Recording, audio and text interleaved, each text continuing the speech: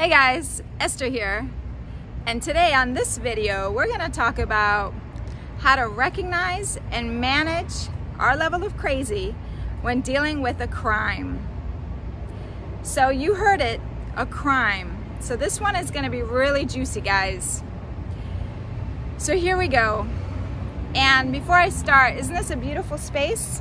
I always like to find beautiful locations and bring you and share the magic with you. So happy I was able to locate this place here. All right, so here we go. So a couple of days ago in the morning, I got into my car and I realized that a few items in my car were missing. How did I know that? Because I did a quick check of the things that I know would be normally in my car. And the items were my glasses. Now, for some of you that know me fairly well, you know I don't spend a lot of money on most things. But when it comes to glasses, like prescription glasses, I like to splurge a little bit. Because, you know, number one, you need good glasses. And number two, you know, these were prescriptions, but they were also sunglasses. And then I had a second pair for just kind of like more chic, more, you know, to go hang out, a little bit more fancy schmancy, that type of thing. But both of these glasses were my favorite thing in the world, obviously. Sorry, Tom. So anyhow, I noticed that they were missing from my car. And I thought, no way could something be taken. No way could something be taken from my car. I mean, I live in a fairly, you know, safe neighborhood, but nowadays that remains to be seen. So anyway, let's just say I was pretty peed off. And being the EQ diva that I am, I knew very quickly that I needed to shift that energy. So let's go into the steps that I went through to get to the point where I am today, which is total freedom and moved on and already bought new glasses, and I'm already moving on from there. So let's talk about it, shall we? Okay, step one. I was pissed off, okay? I was sincerely pissed off. I felt violated, I felt angry, I felt frustrated, I felt like this is so obnoxious, like why can't people just do what they have to do to make a living, like we make a living? Like I was really mad, okay? And all kinds of adjectives were coming out of my mouth. At about, I would say, in about a half an hour, I went to the next step. And mind you, when you are a spiritual person and you know who I'm talking to, or you're a person who you're working on that, because we're all working on that all the time, it's an in and out kind of process.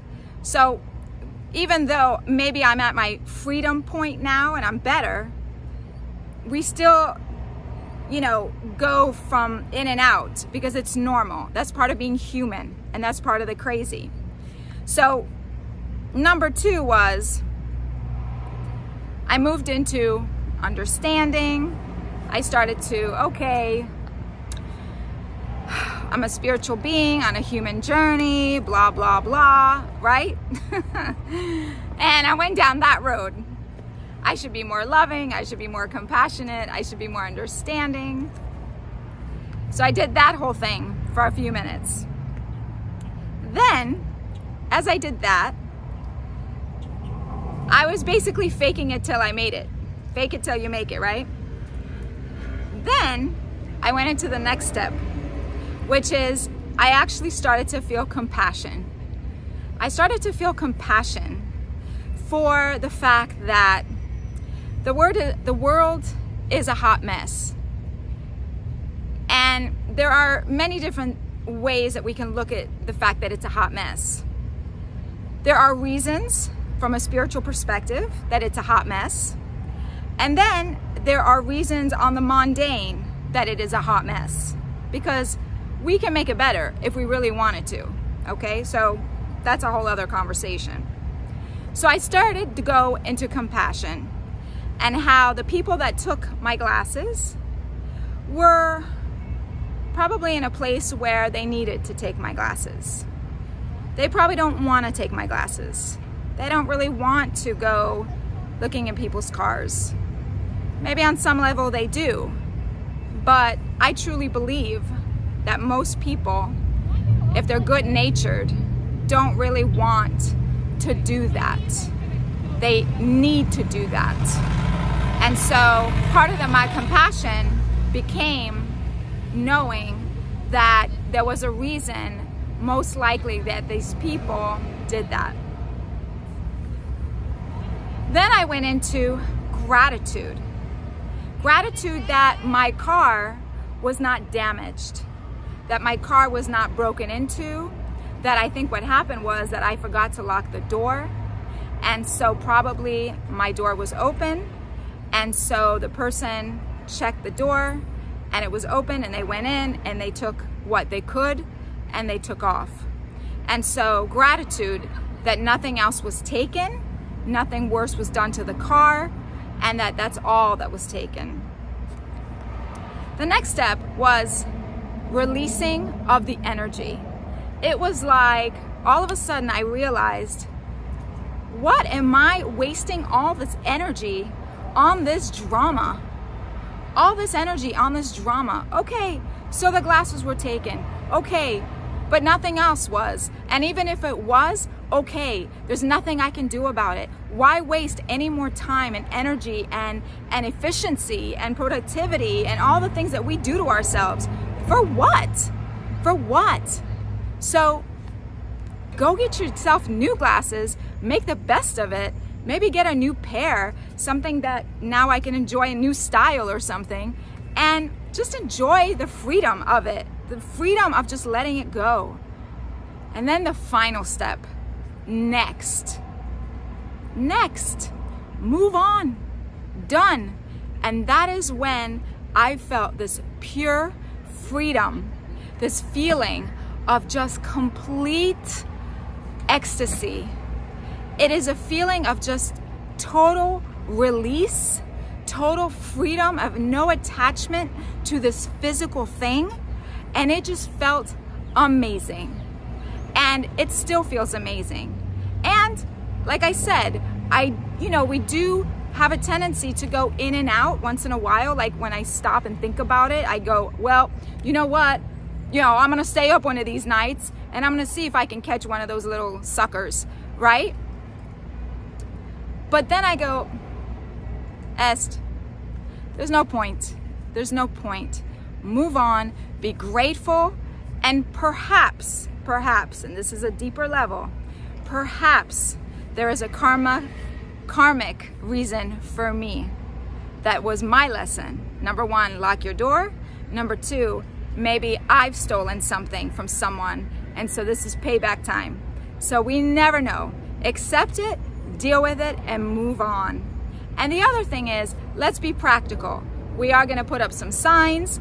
We are going to, let people know that there are cameras around the facility. There are, safety measures being taken. So this is not a free-for-all. You can't just come in and take people's property. So that type of stuff is gonna be handled, but it's both. It's being practical and it's being spiritual. But you don't waste any more energy draining yourself. And I'm not wasting any more time draining myself about it. And so I hope this video helped. And I do want to say to people that happen to maybe watch my videos, that maybe are thinking about doing a crime, or maybe are, in a position where you need to do crimes because you have no other choice. Look, we always have a choice. I know this may be easier for me to say, but we always have a choice. And it is much worse to deal with karma. So just check in with yourself, see if it's really worth it. And let's try to support each other We're on the same boat, trying to make it. We're all in it. Let's try to be a little bit more kumbaya if we can. I know it's not easy, but let's give it a chance. Okay guys, so I hope this video helped you on some level, and if not, say la vie, right? So with that guys, as always, when you know and understand yourself, the world will know and understand you too. And remember, what's the best that can happen? All right, y'all, see you soon. Bye.